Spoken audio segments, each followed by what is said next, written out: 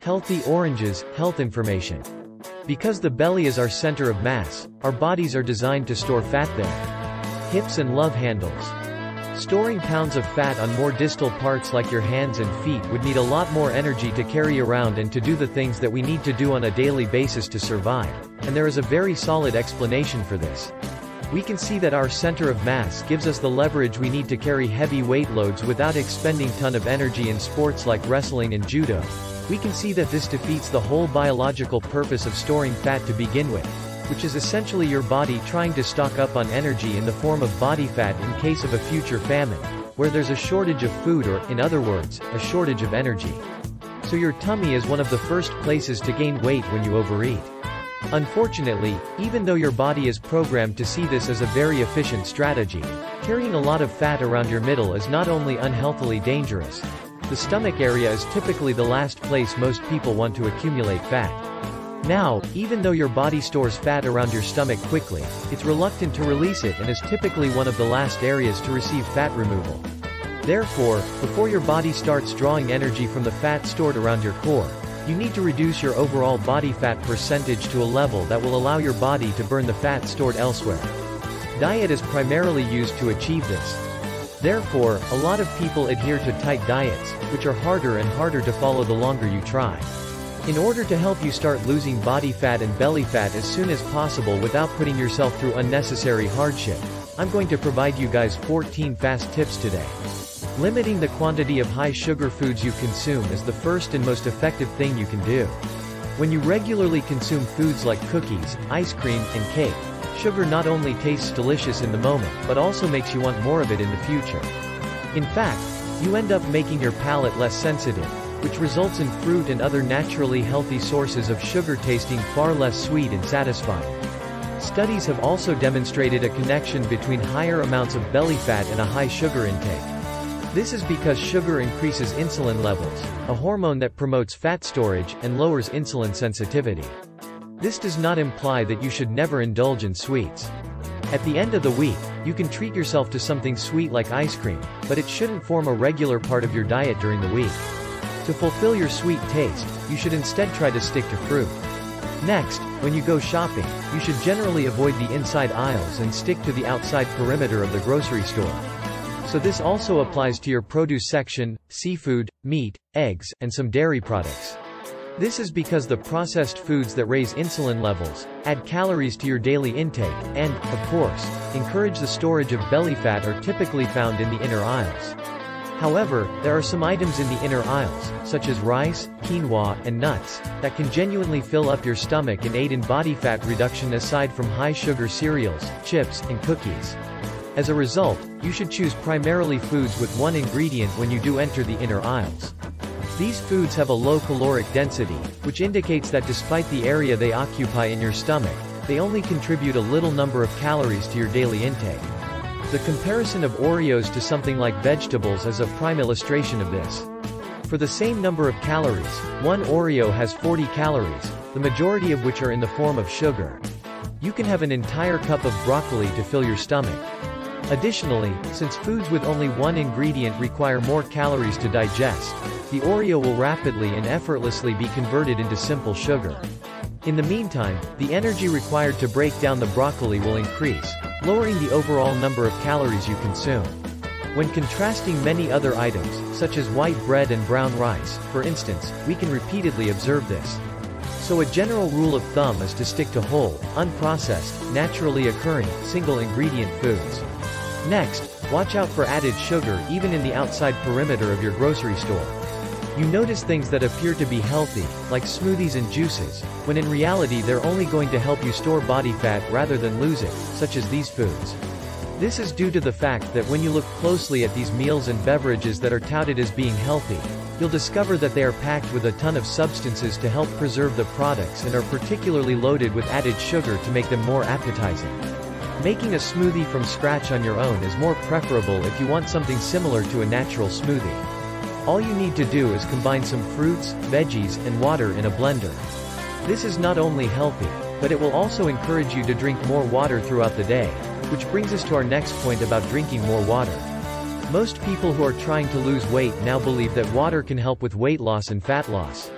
As a result, people make an effort to drink lots of water all day. Many of these same individuals will still eat often throughout the day. On high sugar, high fat items like trail mix, they will still make sure to drink their recommended 888-ounce glasses of water today. The reality is that water does not possess a magical quality that considerably boosts fat reduction. Although it will significantly increase your metabolism, you will only burn about 50 calories a day as a result, and perhaps even closer to 100 if you just drink cold water. For those of you who often consume juices and sodas, adhering to simply drinking water is a terrific advice because it can save you from ingesting hundreds of unnecessary calories in the form of sugar. Water is one of the healthiest drinks you can consume since it helps your body transport nutrients from the food you eat. You should also immediately increase your protein intake. Studies have shown that protein helps you feel full and decreases hunger if it is currently low. The fact that protein requires a lot more energy to break down than carbohydrates and lipids is another benefit for fat loss. Therefore, eating a diet high in protein will enhance your metabolism and help you burn an additional 100 or more calories each day, in addition to being wonderful for muscle growth. According to the research, eating too much protein won't necessarily provide you with any additional benefits. Around 0.7 to 0.8 grams of protein per pound of body weight is required to produce the greatest impact on muscle growth. Even though eating more than that won't necessarily hinder your efforts to lose weight, it may make it harder for you to follow your nutrition plan because it will limit how much carbohydrates and fats you may consume each day. Therefore, I advise consuming no more than 0.8 grams of protein per pound of body weight each day, with the remaining calories coming from carbohydrates or fats. As I've already said, while you can burn belly fat, it will take some time for your body to burn off fat from other areas as well, so you'll need to be persistent for a while before you start to see the stubborn belly fat decrease. It's crucial that you abide by the next straightforward guideline for making healthy meals delicious. Any diet that forces you to consume foods you detest or prepare them blandly. A bland strategy is doomed to failure. Don't be hesitant to season your food with enough seasonings, spices, and olive oil to make it taste wonderful. One drop of oil on the frying pan may save you a few calories in the short run, but heavy restriction will ultimately result in a binge and failure in the long run. Similar to enhancing the flavor of healthy meals. The second piece of advice is to occasionally treat yourself to an inexpensive supper, but only after you've had a full meal. You can carry out this action before dining out or before consuming a cheat meal. Even at home, if you eat a small meal high in protein and vegetables before indulging in your cravings, it will help quell your hunger and help you avoid consuming a lot of calories without exerting much control. Even if you don't have time to prepare a whole meal, blending up some fruits and veggies and eating it before your cheat meal will suffice. The next step is to avoid drinking too much. Since the liver is where fat is processed, you want it to be free to break down fat rather than being consumed by the digestion of alcohol.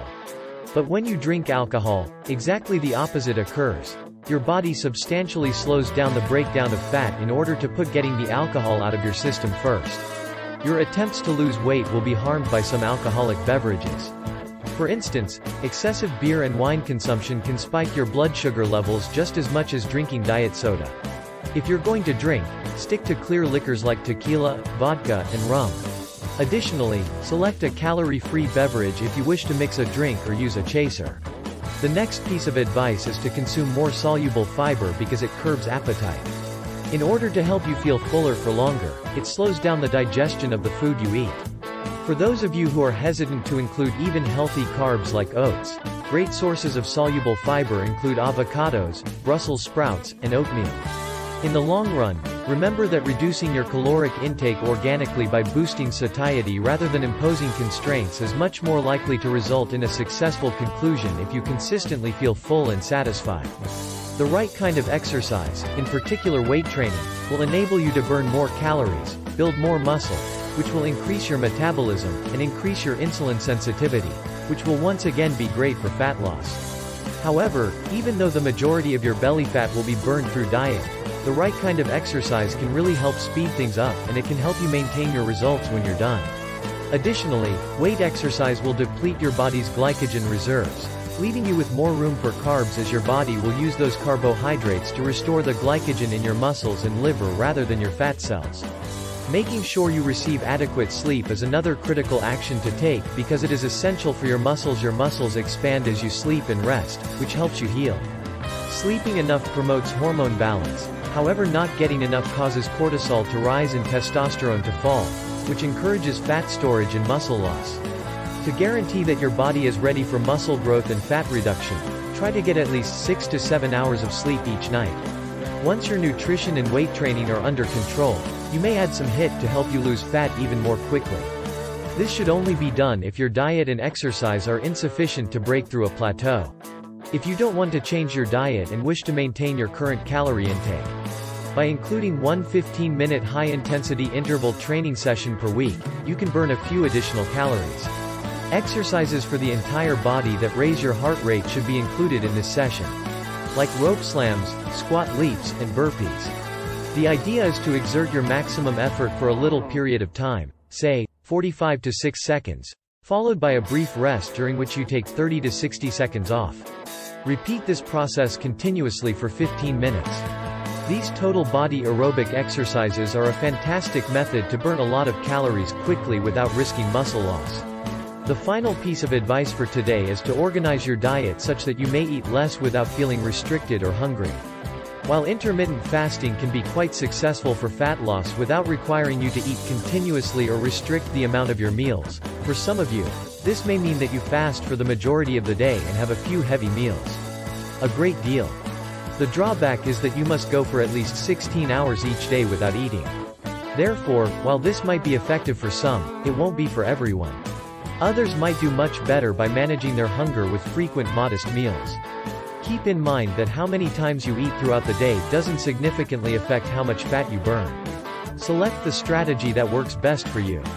These are the 14 tips you can utilize to start decreasing abdominal fat without putting yourself under unreasonable constraints. By adhering to these straightforward recommendations, you will be able to maintain a healthy eating regimen for longer, which will eventually enable you to burn off the fat deposits around your abdomen. So far, we've looked at 14 easy ways to lose belly fat. There are more videos on my channel regarding fitness, health, and food, and I would appreciate it if you could view them together. Thanks for watching.